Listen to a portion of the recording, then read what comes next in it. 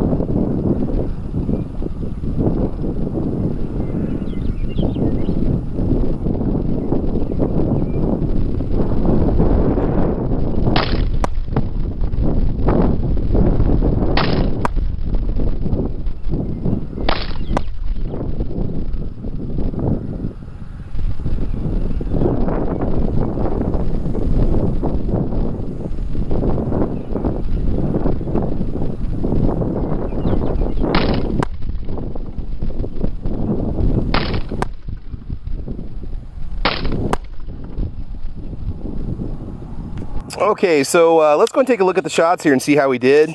Man, I'll tell you what, very, very comfortable pistol to shoot. Very low recoil, very manageable.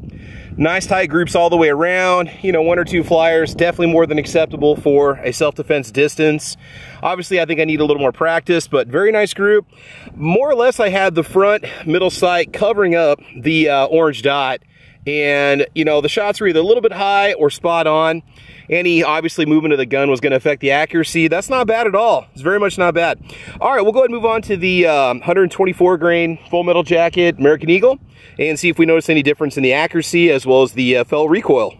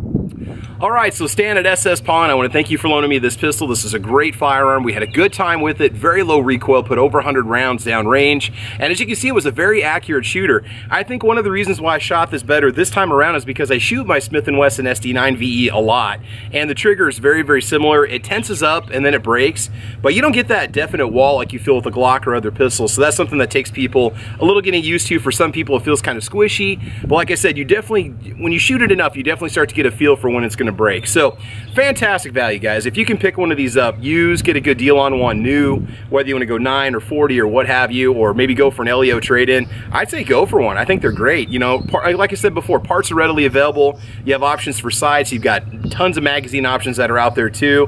And again, it was just a joy to shoot. It was a lot of fun. So that's it, guys. We got a lot more guns coming your way this summer that we're going to be range testing. Make sure you like or subscribe, mash the bell so you don't miss any upcoming videos.